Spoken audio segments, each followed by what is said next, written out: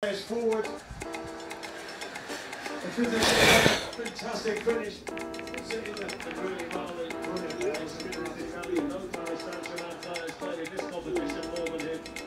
Wait, what? I bet he's switching to Android with a sick emoji. Oh, come on, bro. Okay, it's time, guys. It is time. I know you've been waiting for this one. Of course, you know I had to do it.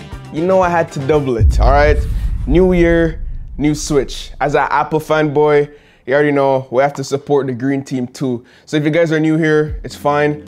Calm down. This isn't my first rodeo, but we're going over to the green bubble team. We're switching over to the Samsung Galaxy S23 Ultra. And we do have the green Galaxy S23 Ultra, which to me is probably one of the best looking ones. I'm excited. The phone that I'm rocking on a daily right now is, of course, the best phone in the game, guys. You know what I'm saying? The iPhone 14 Pro Max, and it's in deep purple.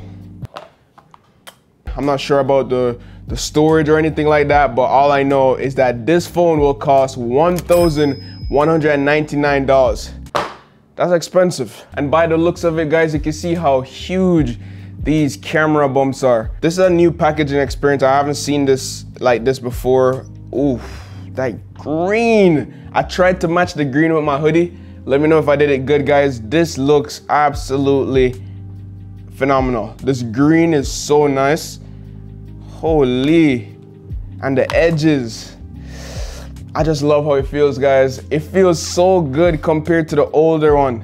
The edges are like smooth off. I love it. I absolutely love it. What else do we get inside the box? I know we don't get bricks anymore, but we're supposed to get at least a charging cable, right, Samsung? No? We're supposed to get a charging cable. Oh my, we don't even get, oh yeah, we do. So we got a USB-C to USB Type-C charging cable. Love to see that. And of course, the most important thing, I'm always gonna say it, the SIM ejector tool. It's gonna come in clutch. So that's the unboxing experience. We don't get anything else in the box. We just get the paperwork, we get the charging cable, and the SIM ejector tool to do the deed.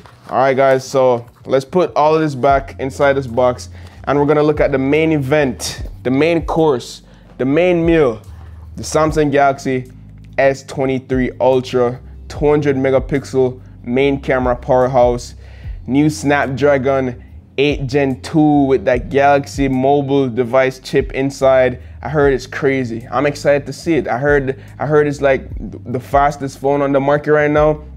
I heard the battery life is insane.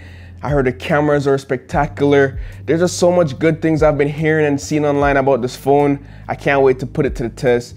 Can't wait to do my day in the life and all that. So if you guys want to see a day in the life with the Samsung Galaxy S23 Ultra this week, get this video to 10,000 likes. If this video hits 10,000 likes by tomorrow, then I'll do it this week. All right, so first peel. Here we go. Ooh, you always gotta love the first peel. Let's turn this bad boy on. And you could already tell how the edges are not, like in my last video I said I hate how the S23 Ultra felt because of the curved screen. They minimized the curve on this one. It just looks and feels so premium. Oh my God. Like, you guys don't even know. It has a little bit of weight to it too. I think it's about the same size as last year because the battery is still the same. I think this is still the same 5,000 mAh battery, but because of that new chip inside, it's supposed to improve in terms of optimization. All right, so off the bat, the screen looks cool. Screen looks all right. Almost borderless edge-to-edge display right here, guys. Let me just hold these two in my hand to see which one I like more. I'm gonna be completely honest here, guys. So S23, it's a bit boxy. I mean, they feel the same, but I have to give it to the iPhone in terms of the edges. So you see like where you rest your pinky. I just love how smooth it is on the iPhone. On the S23 Ultra down here, it feels like it's about to stab you. So if they could smooth out these edges, it's probably gonna look too much like the iPhone. So I get why they would do that. But look at the sides though. Look at the sides. It's flat. It feels good. It feels premium. I love it. All right, so I'm gonna just boot this thing up, guys, because I'm so excited. Like, the S Pen is right here too, chilling. Ooh, I looked up at the new stuff has been improved with the S Pen 2, which I'll test out as well. A lot of things that Samsung stole from Apple, but it's good though. I like to see different companies take different things and even make it better. All right, so we're gonna set this up. I want to make sure I get my same settings from my S22 because I love how my S22 look. So set up using other device. I'm gonna go ahead and grab my S22 Ultra. Yo, guess what? Which one is the S23 Ultra? You guys can't tell me because it's the same design. So Android fanboys, explain yourself. I know how you're feeling.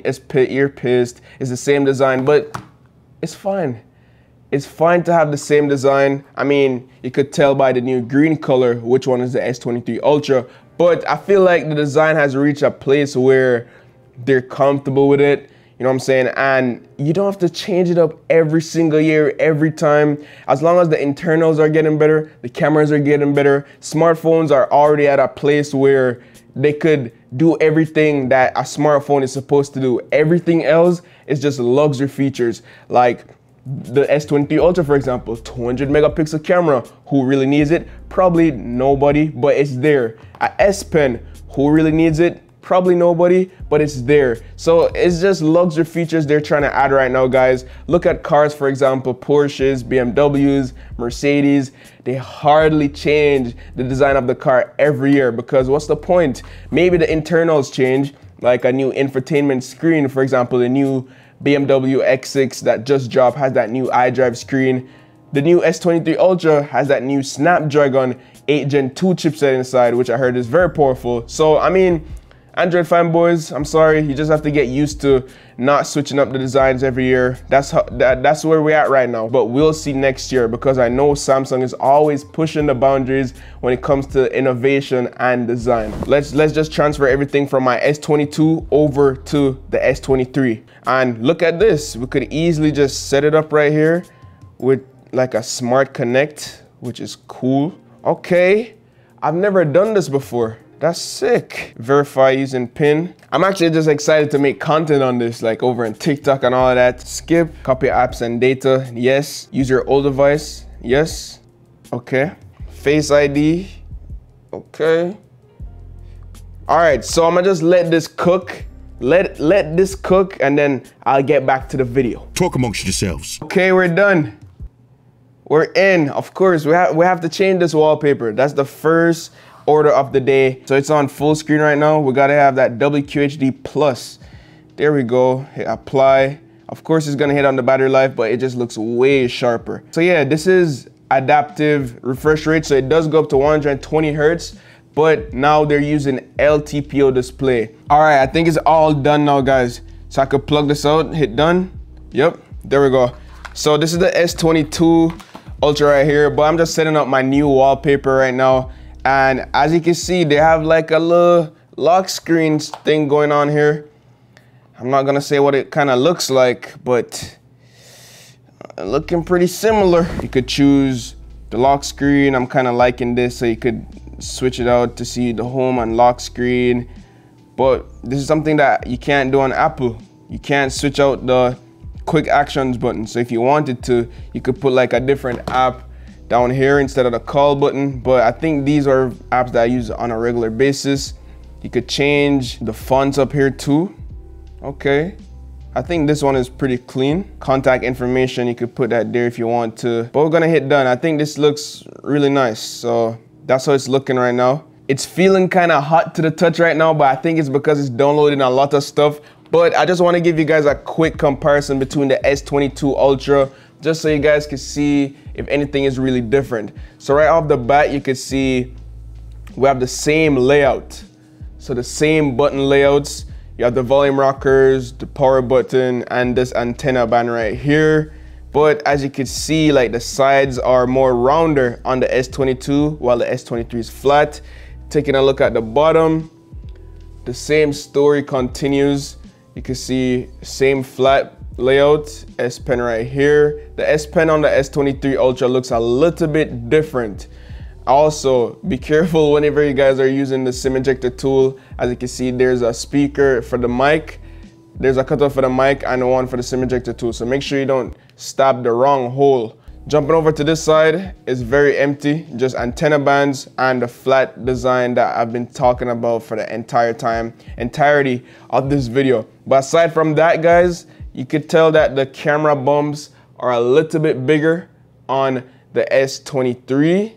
I don't know if it's bigger or they just added like a ring around it for it to seem as if it's really bigger, but we'll talk about the cameras a little bit more later on in the video. But otherwise than that, guys, it's the same design, the same thing. Some people might be mad. I'm completely fine with it because as an Apple fanboy, I've been through this years on years, all right? So it's your time to get used to it, Android fanboys. All right, so as I was just swiping around here, the first thing I really want to talk about is the screen. So the screen looks good.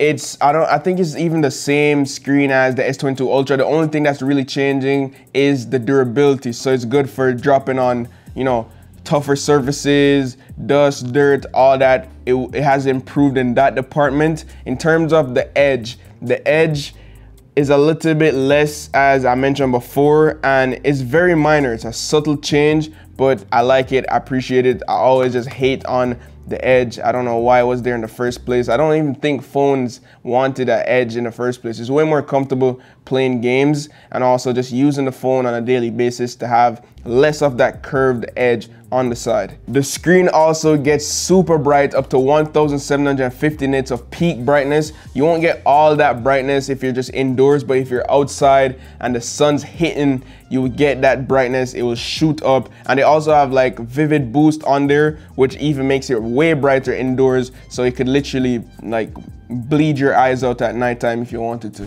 Size wise, as you could probably tell, it's the same 6.8 inches. It's super tall. If you have small hands, you'll probably struggle with this phone, but this is like a two-handed phone. I have relatively large hands, so I'm not really ever complaining about using this phone. I love the size, it fits good in the hand, and if you're rocking out with the S Pen as well, you know, you'll be fine. So this is the new S Pen, by the way. There's a couple things that's new with this S Pen. For example, if you're using any Google app, you could like type, you could write and it texts out the words, if that makes sense, just like how it's on Apple. S-H-E-V-O-N, Shevon. All right, so that's pretty cool. Look at the first thing that comes up. Shevon Salmon wallpapers. Shevon Salmon wallpapers free. Shevon Salmon age. Bro, why are you guys trying to get my wallpapers for free? It's $2.99. Come on, bro. Okay, so another thing we have to test out, guys, is the speakers. I've heard so much about the speakers that it's more bassy, that they added a new speaker. So, you know, I have to put it to the test. We have to see if it's really that good as people are making it out to seem.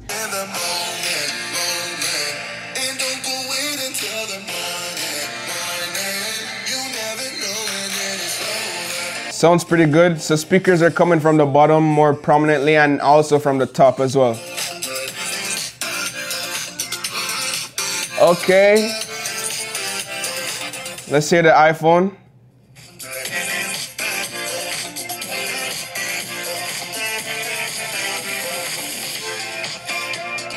Wow. Yo, I would say like they sound the same if the S23 Ultra doesn't sound not really better, but a little bit louder. I have to give it to the S23 Ultra for the speakers. It sounds loud. I don't know if it's more clear, clarity-wise, but it definitely sounds louder than the iPhone for the first time. Like, that's crazy. All right, so as I've been just sitting here, guys, just looking around the phone, what's really new with this year's phone and the cameras in general? That's like the biggest change, to be honest. So this camera is kind of downgraded to 12 megapixel, but it now has a larger sensor, which is great for stuff like nightography, night shots, you know, stuff like that. But the biggest selling point, as I mentioned, is that new main camera, 200 megapixels. A lot of people is gonna think it's a gimmick, but you know, I think it's pretty cool. As an Apple fanboy, if I ever had 200 megapixels on my iPhone y'all wouldn't see the end of the day. We will be talking about it every time. Yo, does your Android have 200 megapixel, blah, blah. So I'll take it. You might not use it, but it's a bragging right. And it's also pretty useful if you want to zoom into stuff like the CN Tower, for example. Otherwise, we still have that 12 megapixel ultra wide camera on top. The middle one, as I said before, 200 megapixel wide, and the 10 megapixel 10 times optical right down right here. And the other is a 10 megapixel 3 times optical zoom telephoto camera lens right here. But you guys already know my baby, the iPhone 14 Pro Max, I think has the best overall stable camera. And what would be a switching video without me putting these phones on a blind test? So we're gonna do a blind camera test. One phone will be on the right, one phone will be on the left. So choose wisely. Do you think the iPhone is gonna be on the right? Do you think the Galaxy is gonna be on the left? Let the pictures speak for themselves. Without any further ado, let's get to it. 25, something about this shit made me terrified. That nigga could creep up on me anytime, but it's deeper than that. Yeah, I ain't tripping off that, cause I'm ready for him. Quit playing, young G, you gifted. Don't put all your time in the wrist blade. When shit change, it's strange how quickly. Remember I was trying to get my bitch paid, and she cold, she ain't confused. She could get it any day, do anything for a view, yeah. And I've improved, I've been skating the rules. I got plenty women waiting for. All right, so that was it, guys. That was the blind camera comparison test. What do you think? I'm gonna give you guys 5 seconds to guess which one was which. 5, 4, 3, 2, 1. All right, so on the right side was the iPhone 14 Pro Max, and on the left side was the Samsung Galaxy S23 Ultra. Did you get it right? Let me know down below in the comments, and be honest, which one do you think actually looked the best? Let me know down below in the comments as well. But yeah, guys, that's it. That's my first impressions of the Samsung Galaxy S23 Ultra. I'm excited to use it, but there's still one thing we have to do, guys. We can't leave without the SIM ejection tool and transferring everything over from my iPhone. All right, so I got my iPhone 14 Pro Max here, and we have to do the deed, guys. We have to do it. It's not a drill. It's not a joke. This is serious life right here. Real stuff going on right now. All right, SIM ejector tool out. Oh man, it feels like I've been here before. All right, SIM card in. Boom. There we go. We're on the green team, guys. Let me know down below in the comments, how long do you think I could last using the S23 Ultra as my daily phone for the next coming weeks? It's gonna be pretty interesting, but I'm here for it. I'm hyped. I'm actually happy to use it. But yeah, that's gonna be it for this video, guys. Hopefully you enjoyed it. Smash the like button. Let's get 10,000 likes on this video. If we do, Day in the Life is dropping soon. By the way, you might not see it now, but you could click to watch the S23 Ultra Day in the Life video right here. As always, guys, love, peace, and tweaks. Signing out. I'm not gonna lie, green bubble bullying is getting out of hand.